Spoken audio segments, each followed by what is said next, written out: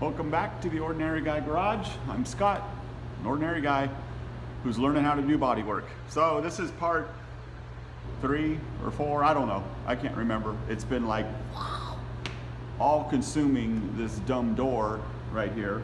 So to recap, started with a gnarly dent, and you know what did this was I had a Vega wagon, no engine or transmission. It was a car I was going to build, ended up not building it, but this was sitting on the side of a house, my house, and I had the Vega on the trailer, no engine or transmission in it, and I rolled it off the trailer and it got away from us and it hit the door, and that big old gnarly dent, it don't look bad now, but that big old gnarly dent was all from a Vega with no engine and transmission in it, and it wasn't going that fast, so it hit the sweet spot, I guess.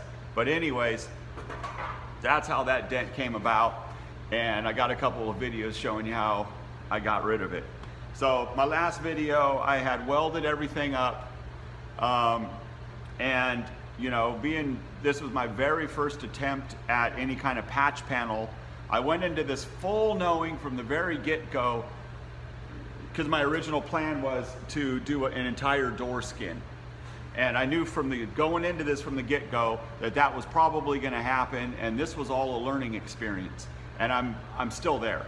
This is going to come off, and I'm going to do a full door skin, because you know, when I went to weld this together, the good panel on here, when I went to weld it together, you know, I haven't done sheet metal too much, so I popped a few holes, I filled a few holes, and the weld isn't the integrity that I'd really like to have, and I didn't want to keep going at it because I don't want to get the metal real hot and, you know, whatever. It's just rookie stuff, you know. Anyways, it's all together. The heat shrinkage from the weld shrinkage from the heat, it kind of got a little bit of a dip going, you know, like that. And so there's different ways to try to get rid of it, but this truck had been wrecked before we bought it back in '68 or whatever. So there was body filler on this door. I guess it somehow got hit over here, I don't know. But the farther I sanded, the more body filler I found. I mean, not really bad, but it's still there. So the door kind of has a wave to it. So this was all a learning experience, and I got to mess with a whole bunch of stuff. And I'm completely worn out from sanding. Hand sanding and sanding and sanding and sanding, because I'd put some filler on it, a thin coat, sanded it down, filled in the lows, sanded it down, filled it in, sanded it down, and then I probably filled it a couple of times before I had it sanded far enough, and I had to sand all of that off. So my butt is tired, and you can see, well, I'll do a quick walk around of what we got going. But anyways, that's where I'm at. I skipped ahead. I didn't go through all the bondoing or the body filler and sanding part, because really, who wants to see a grown man cry? You know, the crying and the pleading and the sitting in the corner rocking, you know, nobody wants to see that. But anyways, let me get my camera down and flip it around, and we'll walk through this real quick. This is just gonna be a quick short video, but let's walk through this. So hang on. So first off, I would like to say I am not a fan of the messy shop. I like to keep my shop neat and clean as best as I can. It's a shop, you know, but I like things to be put away. And that is what I did, the aftermath to my bench, over there to my toolbox, and the truck here on the ground. It's hard to tell in the picture and everything, just like the picture of the metal work that I did was a lot better looking than it actually was. But there was a lot of filler on the ground, a lot of filler, and I got the sore shoulders and arms to prove it. But anyways, came around to the inside here. This is where the patch panel is. Tacked it, got it back in and tacked it, and it goes down across the bottom. It's in pretty good. You look from the side down the door. It's hard to tell, but it's pretty straight. Body lines are adequate. Got a little jog right here, but you know,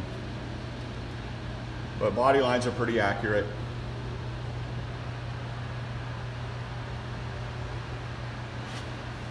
And you may notice, I'm just going to go ahead and show my flaws. You may notice I'm missing a couple of the trim holes. And that might be a spot where the Bondo is a little, or body filler is a little bit thicker than I wanted it. But whatever. What I was going for with this was to learn and to make it look better than it did. So I'm going to insert a picture here real quick just to show you what it was like before, just a refresher. And then maybe I'll throw a couple in there too of the process.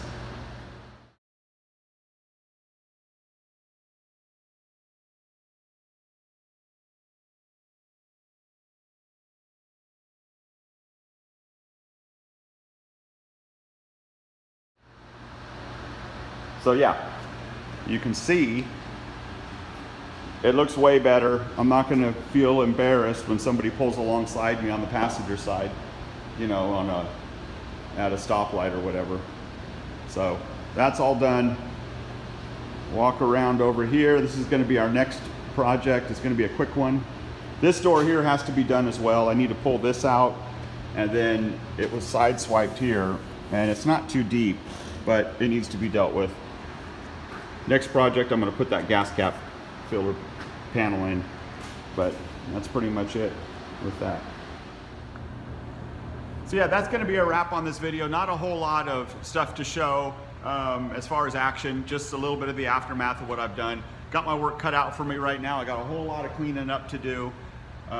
Get the truck out, I'm going to get it washed, get all the dust off of it, get my shop cleaned up, turn it around, and I'm going to weld up that other side. So I'll do a quick video on that.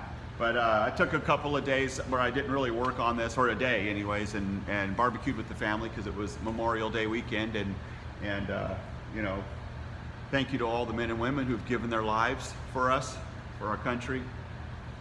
Appreciate that.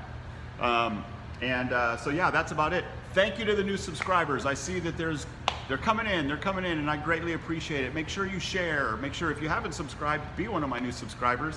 And content's only going to get better. Let me know what you think. If you want to tell me I'm an idiot, I'll listen, as long as you're respectful. And whatever, give me some constructive criticism. I don't care. Let me know what you'd like to see. Like I said, next is that, and then I got another car that's going to be coming in here that we're going to start working on. Brand new project. And I'll be getting back on the El Camino, but I got a whole brand new project we're going to start on probably in the next week. So anyways, thanks a lot. Subscribe. Stay safe.